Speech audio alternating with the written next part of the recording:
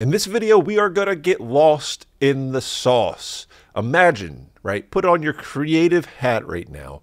Imagine if you had a website with 8 million visitors per month. And then Google puts out an update and see you later. Half that traffic is gone and then some.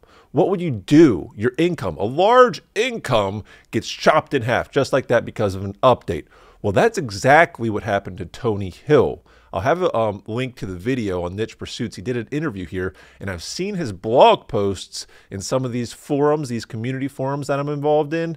He was able to recover all of that traffic, 4 million plus visitors per month, and then some, using the tactics, some of the tactics I'm going to show you in this video. But I have to warn you, you will get lost in the sauce here. And what I mean by that is we are going to fly very close to the sun being Google's algorithm. We're going to try to get as close to it as possible to see how we can get more traffic to our websites, to rank higher, to make more money online. Now, Tony was able to explain like over 30 things in the forums. He has a list of like over 30 things he did. He experiments a lot, but there is one thing, maybe two things in particular that tie together that really interest me. And it has to do with the words on the screen, the actual words you write on your blog, because that's what Google dissects and figures out. Should we rank this number 1, number 2, number 3 compared to competitors, compared to backlinks, domain authority, all these things. But the words are what matter. So we're going to jump into what is called Google's Salient Score. It's part of their API. This stuff is nutty and it's really, really cool. So here we are at Google Cloud. This is our first stop in an exploration of SEO AI. Choose from over 150 cutting-edge products. What is this? Did you know that Google is more than just a search engine? Google takes all the information that we give it through queries. It takes all the information through blog posts that we give it through Wikipedia, user-generated content, and wraps it up into a bow in the form of Google Cloud APIs so developers can come in, click here, and create cool things. Build generative AI applications quickly and responsibly, powered by Google's most advanced technology. Before ChatGPT came around, Google has been doing this for years. And you might have seen tools that could do blogs automatically. What were they using? They weren't using OpenAI's ChatGPT. They were using things like this. Google has APIs you can plug into, and they've had it for years. So what does this matter?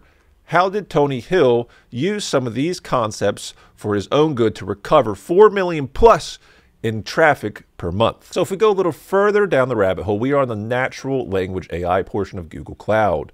Derive insights from unstructured text using Google machine learning. What does that mean? Well, this is an API you can plug into, but here's something super cool. Try the API. Hello? You can type in text here for free, and Google's going to give you salient scores upon entities. What does that mean? Well, let's just do it first and find out. So to begin, we're going to start very simple, and we're going to get more sophisticated as we go on. So here's the first example sentence. Here's one that is going to counter that, and we're going to see which one is better. Which one would rank for what keywords better? That's the whole question, right? These are just two sentences. So the Eiffel Tower is an extremely popular tourist attraction in Paris. Great. Yes, it is. In Paris, there are many tourist attractions, including the renowned Eiffel Tower. Now, can you guess which one is better for what?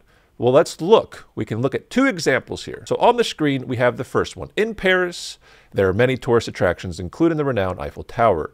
Now, look at the entities, and they have a salient score under each of them. Paris has a salient score of 0.56, 1.00 being very, very high. Next is tourist attractions, salience of 0.27, and the Eiffel Tower has a 0.12. Now, that could be a problem. If we're talking about the Eiffel Tower and the salient score for the Eiffel Tower is a 0.12, what could we have done to make it better? Well, let's look at the first example, right? So the Eiffel Tower is an extremely popular tourist attraction in Paris. The Eiffel Tower in this entity, which we'll get into, has a salient score of 0.9. Excellent. Excellent. That matters a lot. Paris, on the other hand, has a salient score of 0.1. We are talking about the Eiffel Tower in this article. If we were, what one is better? Which sentence is better? Well, the one that starts with the words Eiffel Tower. It doesn't bury the lead. If you're part of the masterclass, you'll know this is already incorporated into every section of how we write a blog article, right? Why? Because it matters. Google's showing us it matters. Now we're going to do a super cool experiment with ChatGPT here in a second, but before we do, we can't get ahead of ourselves. Salience, what does it mean according to Google, right? We're on Google Cloud. The salience score associated with an entity ranges from 0 to 1.0. I told you that, but what does it mean? The salience score for an entity, and an entity is like an object, a place, a thing, provides information about the importance of centrality of that entity, right, to the entire document text. Scores closer to 0 or less salient, scores close to 1 or high salient. What does that mean? If we're trying to rank a keyword, Eiffel Tower, high saliency matters a lot. A 0.9 is way better than, what was it, a 0.27? Are we talking about Paris? Are we talking about tourist attractions?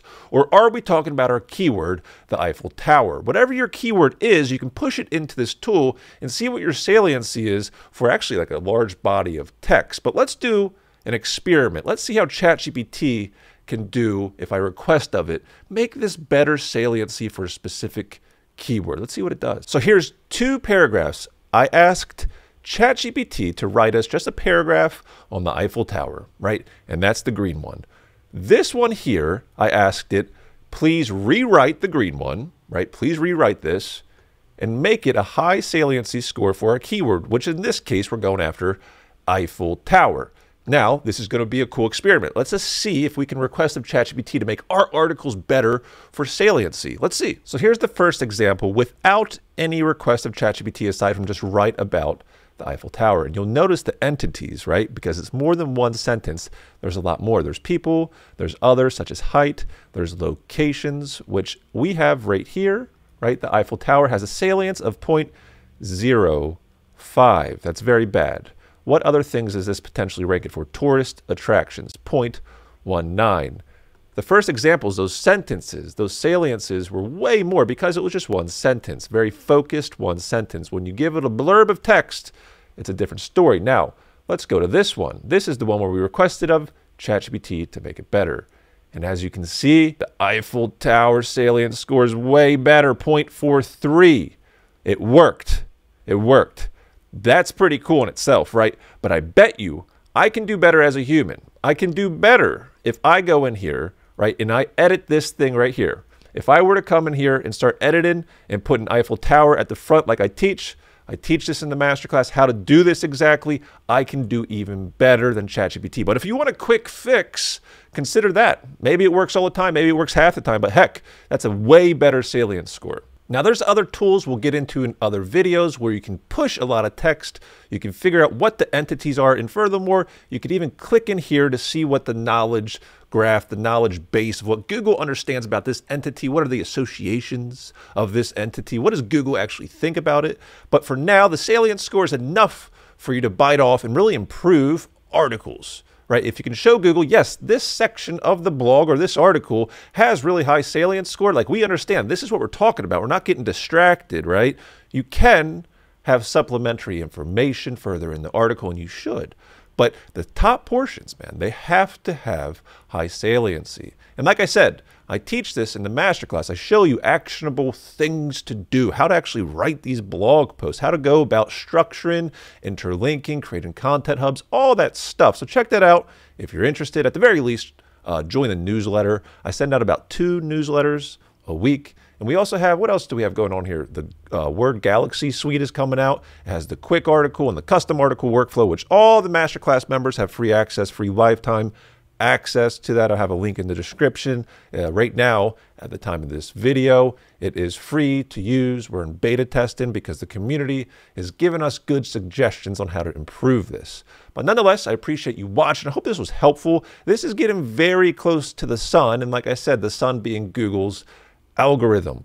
Like I said, put your thinking caps on, rewatch this video. This matters so much. Stop writing rosy prose and just writing whatever you want. Focus on your keyword. Focus on the keyword and entities that are associated with them. But anyways, thank you for watching. Please subscribe, like it, send it to a friend. I don't know. Do whatever you're going to do. Comment. Tell me what you have going on. Love to hear from you. Appreciate everyone. Appreciate your kind words. And I'll check you on the next one.